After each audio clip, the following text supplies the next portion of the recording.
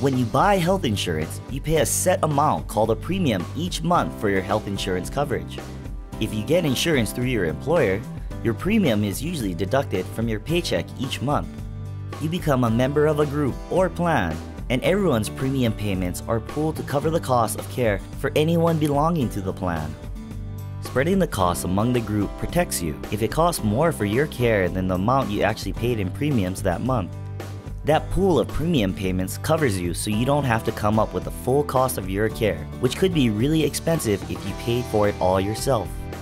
Most plans require you to share in a portion of your medical costs through a copayment, co-insurance, or deductible. But these out-of-pocket amounts are still a lot less than paying for healthcare on your own. Sometimes you need more care than other people in your plan, sometimes less. It's a balancing act, and the idea is that the big pool of your group's premium payments is enough to cover the cost of care for everyone in your group. So you may not need a doctor today, but with health insurance, you're covered, just in case. And that's how health insurance works, plain and simple. If you want to learn more about healthcare in language you can understand, go to healthcareplainandsimple.com.